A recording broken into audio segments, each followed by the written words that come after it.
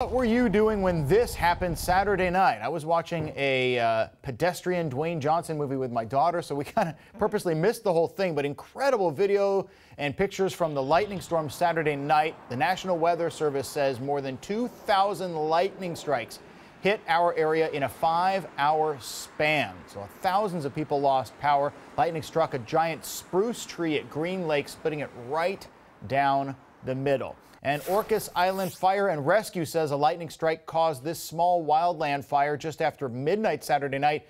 They say it was about 10 feet by 10 feet near Eagle Lake on the east side of the island there. And because it was in a hard-to-reach area, firefighters had to walk to the scene to put it out. And then there was, of course, the big weather delay at Husky Stadium. The Huskies and Cal had to slow it down for about 2 hours until the storm passed. Rich Marriott was one of the fans caught in the downpour.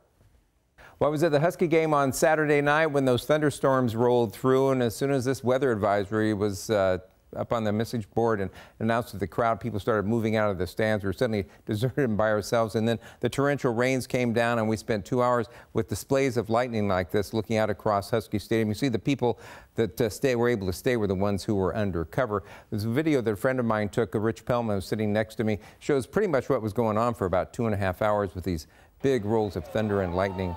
And cheers from the crowds as those things went through. That 2.5 hour delay, we finally got back underway with the game at 10:30 in the evening, though it did turn out there was probably more action in the sky than on the field on Saturday night.